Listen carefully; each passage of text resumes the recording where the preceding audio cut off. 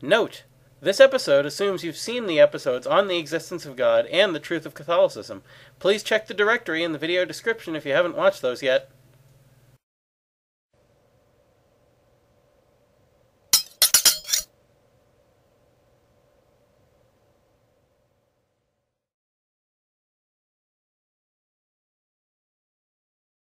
Hey, welcome back to Clean Cut, where we can talk about the truth about just about anything, as long as we use logic and common sense. This season we're discussing the goodness of God, and to do that we'll first be talking about goodness in general. Last episode we discussed a little about the essence of goodness, the properties of good things. Today, can we divide goodness into categories? There are lots of different kinds of goodness and several ways to categorize it, but one that's been around for a very long time and covers basically everything is this: goodness can be virtuous, useful, or pleasant. A virtuous goodness can only be had by moral agents or their actions. For example, if I give a warm coat to a person in need, that's a morally good thing for me to do, and because of that it's a virtuous action. That's what makes it a virtuous goodness.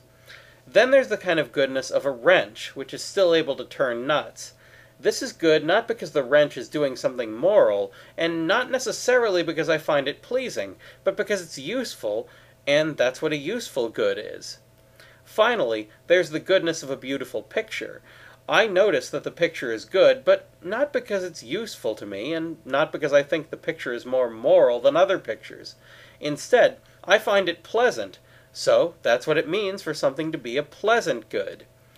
In general, this seems to be a good way to categorize goodness, and all goodness of every type fits into at least one of these categories.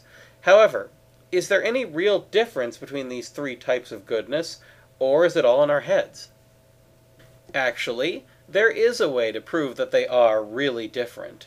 As we've discussed before, all good things are desirable, and the real difference between the virtuous, useful, and pleasant goods lies in why they're desired.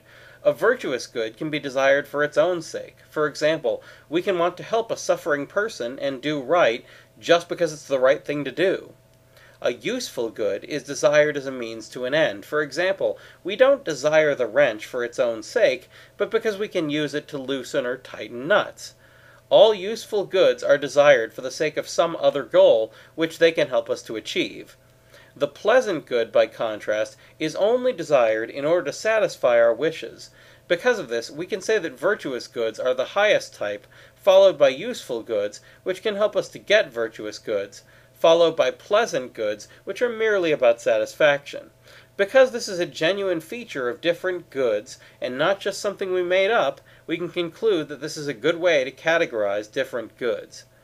Next time, the goodness of God Himself. That's all for now, so keep asking questions, and thanks for watching.